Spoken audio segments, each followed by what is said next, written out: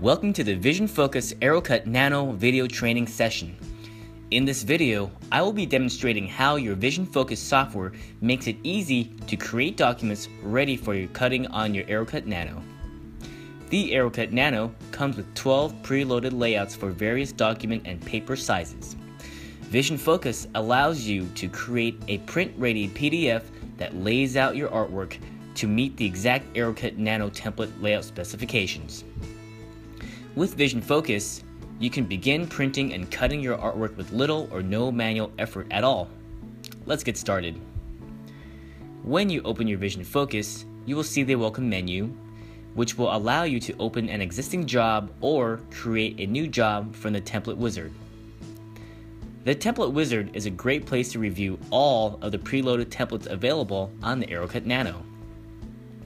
For this demonstration, I will be laying out artwork for the Aerocut Nano Arch B 2x3.5 duplex template to create a two-sided business card on 12x18 Arch B sized paper. Once I have highlighted the template I'd like to work on, I can select Next. On the following screen, I am asked to name my project and form files. Naming my files will help me find them again if I need to make changes to them in the future, which I can open from the Welcome menu. After naming my job, the final screen allows me to review my template settings as well as add bleed to the job if necessary based on my artwork.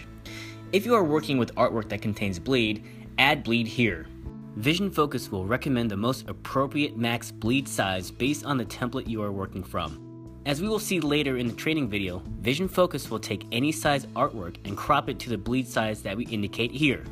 In just those few steps, I have created the exact document layout that corresponds with the preloaded Aerocut Nano template I've selected. Before I import artwork, let's take a look at the preview of this layout in the View menu. You can see the 24-up layout preview as well as a registration mark that will be included on the Aerocut Nano PDF document. Let's exit out of this preview and I'll insert my 2x3.5 business card artwork for both the front and the back side. I will do this by selecting Insert Image. For bleed documents, please ensure that you have the Crop at Page Boundary box selected. This will crop excess area from your artwork to correspond to the bleed size set when creating the template, allowing you to use any size artwork file in your template. When importing a 2-page PDF for a duplex job, the software will ask if you'd like to automatically place a second page onto the back side of the form. Select Yes. Now you will see that the artwork fits perfectly into the design space and the excess space of my business card has been eliminated. The same has been done for the back page image. If you do not want to have a two-sided PDF, you can import a second image for the back side from the same Import/Image menu.